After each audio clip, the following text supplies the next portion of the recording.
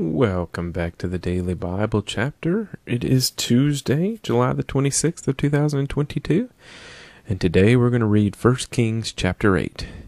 And just to switch things up today, we're going to read and then we'll pray when we're done. So let's get into it. 1 Kings chapter 8. Now Solomon assembled the elders of Israel and all the heads of the tribes, the chief fathers of the children of Israel, to King Solomon in Jerusalem, that they might bring up the ark of the covenant of the Lord from the city of David, which is Zion. Therefore all the men of Israel assembled with King Solomon at the feast in the month of Ethanim, which is the seventh month. So all the elders of Israel came, and the priests took up the ark. Then they brought up the ark of the Lord, the tabernacle of meeting, and all the holy furnishings that were in the tabernacle. The priests and the Levites brought them up. Also King Solomon and all the congregation of Israel who were assembled with him were with him before the ark, sacrificing sheep and oxen that could not be counted or numbered for multitude. Then the priest brought in the ark of the covenant of the Lord to its place, into the inner sanctuary of the temple, to the most holy place, under the wings of the cherubim. For the cherubim spread their two wings over the place of the ark, and the cherubim overshadowed the ark and its poles. The poles extended so that the ends of the poles could be seen from the holy place, in front of the inner sanctuary, but they could not be seen from outside, and they are there to this day. Nothing was in the ark except the 2 tablets of stone which Moses put there at Oreb, when the Lord made a covenant with the children of Israel, when they came out of the land of Egypt. And it came to pass, when the priests came out of the holy place, that the cloud filled the house of the Lord, so that the priests could not continue ministering because of the cloud, for the glory of the Lord filled the house of the Lord. Then Solomon spoke. The Lord said he would dwell in the dark cloud. I have surely built you an exalted house, and a place for you to dwell in forever. Then the king turned around and blessed the whole assembly of Israel, while all the assembly of Israel was standing. And he said, Blessed be the Lord God of Israel, who spoke with his mouth to my father David, and with his hand has fulfilled it, saying, Since the day that I brought my people Israel out of Egypt, I have chosen no city from any tribe of Israel in which to build a house, that my name might be there, but I chose David to be over my people Israel. Now it was in the heart of my father David to build a temple for the name of the Lord God of Israel.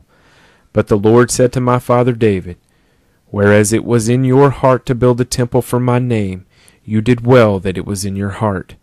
Nevertheless you shall not build the temple, but your son, who will come from your body, he shall build the temple for my name. So the Lord has fulfilled his word which he spoke, and I have fulfilled the position of my father David, and sit on the throne of Israel, as the Lord promised. And I have built a temple for the name of the Lord God of Israel, and there I have made a place for the ark, in which is the covenant of the Lord, which he made with our fathers, when he brought them out of the land of Egypt. Then Solomon stood before the altar of the Lord, in the presence of all the assembly of Israel, and spread out his hands toward heaven. And he said, Lord God of Israel, there is no God in heaven above or on earth below like you, who keep your covenant and mercy with your servants who walk before you with all their hearts. You have kept what you promised your servant David, my father. You have both spoken with your mouth and fulfilled it with your hand, as it is this day.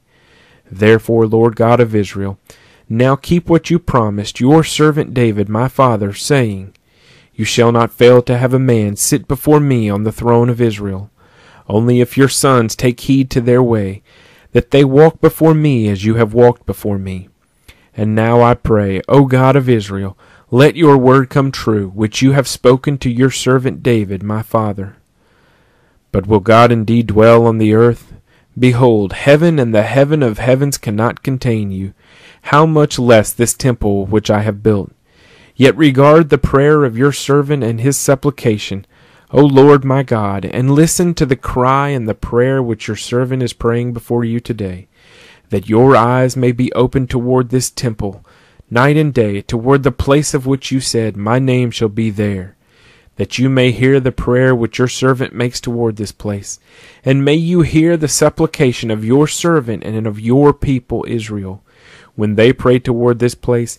Hear in heaven your dwelling place, and when you hear, forgive. When anyone sins against his neighbor and is forced to take an oath, and comes and takes an oath before your altar in this temple, then hear in heaven and act and judge your servants, condemning the wicked, bringing his way on his head, and justifying the righteous by giving him according to his righteousness. When your people Israel are defeated before an enemy because they have sinned against you, and when they turn back to you and confess your name and pray and make supplication to you in this temple, then hear in heaven and forgive the sin of your people Israel, and bring them back to the land which you gave to their fathers. When the heavens are shut up and there is no rain because they have sinned against you, when they pray toward this place and confess your name and turn from their sin because you afflict them, then hear in heaven and forgive the sin of your servants, your people Israel, that you may teach them the good way in which they should walk, and send rain on your land which you have given to your people as an inheritance. When there is famine in the land, pestilence or blight or mildew, locust or grasshoppers, when their enemy besieges them in the land of their cities, whatever plague or whatever sickness there is, whatever prayer, whatever supplication is made by anyone or by all your people Israel, when each one knows the plague of his own heart and spreads out his hands toward this temple, then hear in heaven your dwelling place, and forgive and act and give to everyone according to all his ways, whose heart you know, for you alone know the hearts of all the sons of men, that they may fear you all the days that they live in the land which you gave to our fathers. Moreover, concerning a foreigner who is not of your people Israel, but has come from a far country for your name's sake, for they will hear of your great name and your strong hand and your outstretched arm. When he comes and prays toward this temple, hear in heaven your dwelling place, and do according to all for which the foreigner calls to you, that all peoples of the earth may know your name and fear you, as do your people Israel, and that they may know that this temple which I have built is called by your name. When your people go out to battle against their enemy, wherever you send them, and when they pray to the Lord toward the city which you have chosen and the temple which I have built for your name, then hear in heaven their prayer and their supplication, and maintain their cause. When they sin against you, for there is no one who does not sin, and you become angry with them and deliver them to the enemy, and they take them captive to the land of the enemy, far or near. Yet when they come to themselves in the land where they were carried captive, and repent, and make supplication to you in the land of those who took them captive, saying, We have sinned and done wrong, we have committed wickedness. And when they return to you with all their heart and with all their soul in the land of their enemies, who led them away captive, and pray to you toward their land which you gave to their fathers, the city which you have chosen and the temple which I have built for your name, then hear in heaven your dwelling place, their prayer and their supplication, and maintain their cause, and forgive your people who have sinned against you, and all their transgressions which they have transgressed against you, and grant them compassion before those who took them captive, that they may have compassion on them. For they are your people and your inheritance, whom you brought out of Egypt and out of the iron furnace, that your eyes may be open to the supplication of your servant, and the supplication of your people Israel, to listen to them whenever they call to you. For you separated them from among all the peoples of the earth, to be your inheritance, as you spoke by your servant Moses, when you brought our fathers out of Egypt, O Lord God. And so it was, when Solomon had finished praying all this prayer and supplication to the Lord, that he arose from before the altar of the Lord, from kneeling on his knees with his hands spread up to heaven. Then he stood and blessed all the assembly of Israel with a loud voice, saying, Blessed be the Lord, who has given rest to his people Israel, according to all that he promised.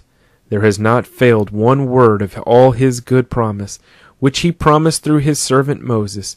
May the Lord our God be with us, as he was with our fathers. May he not leave us nor forsake us. that he may incline our hearts to himself, to walk in all his ways, and to keep his commandments and his statutes and his judgments, which he commanded our fathers. And may these words of mine, which I have made supplication before the Lord, be near the Lord our God day and night, that he may maintain the cause of his servant and the cause of his people Israel, as each day may require, that all the peoples of the earth may know that the Lord is God, there is no other. Let your heart therefore be loyal to the Lord our God, to walk in his statutes and keep his commandments, as at this day. Then the king and all Israel with him offered sacrifices before the Lord. And Solomon offered a sacrifice of peace offerings, which he offered to the Lord, 22,000 bulls and 120,000 sheep. So the king and all the children of Israel dedicated the house of the Lord. On the same day the king consecrated the middle of the court that was in front of the house of the Lord, for there he offered burnt offerings, grain offerings, and the fat of the peace offerings, because the bronze altar that was before the Lord was too small to receive the burnt offerings, the grain offerings, and the fat of the peace offerings. At that time Solomon held a feast, and all Israel with him, a great assembly from the entrance of Hamath to the brook of Egypt, before the Lord our God, 7 days and 7 more days, 14 days. On the 8th day he sent the people away, and they blessed the king, and went to their tents, joyful and glad of heart, for all the good that the Lord had done for his servant David, and for Israel his people. 1 Kings chapter 8.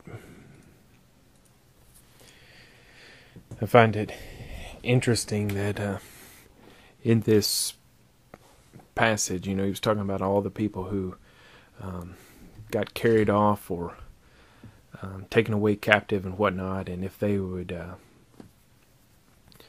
pray and ask God that, that Solomon was asking God to hear their prayer. And so I, just to kind of live part of this chapter, I've gotten down on my knees and I've looked up the direction of the temple, and it said something about praying towards their temple. And so just as sort of symbolic on my part, I'm going to pray this way. Father God, we just thank you for your word, Lord. And God, we just pray that we would live your word and that we would be obedient to your commands, Lord. And God, we just ask that you would forgive us of our sins, Lord. And we recognize that we have done wrong and that we need forgiveness and cleansing, Lord. God, I just pray that you would just heal our hearts and come back to us and let us come back to you, Lord, and give us fullness of life. And Father God, we love you, and we ask these things in Jesus' name. Amen.